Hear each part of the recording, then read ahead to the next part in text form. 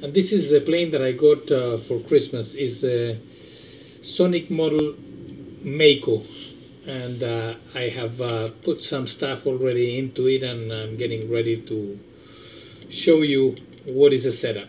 So I carved space for a 4-channel EzUHF receiver with a dipole antenna. On there, underneath that piece of tape, is the GPS for the vector.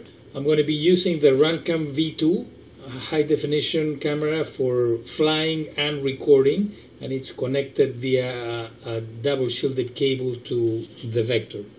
On the other wing, I have a 1.2 video transmitter from Lawmate, 1000 milliwatt, and a mushroom antenna. Right on the CG, I have placed the vector, and on top the current sensor, and at the back of the plane is the ESC 5 amps Turnigy Trust.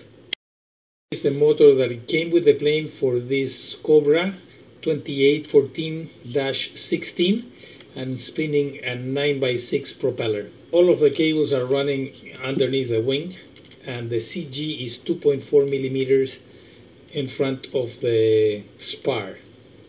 So after getting everything ready and checking the CG and stuff, I decide to pretty it up using covering film from Hobby King. You need to use an iron, and this is how it's looking so far. And for the wingtips, I decide to put some paint, and this is the paint that I use, and this is how it looks. And this is the final product, as you can see.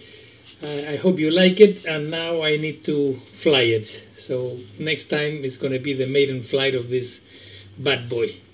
Thanks for watching. Enjoy the week.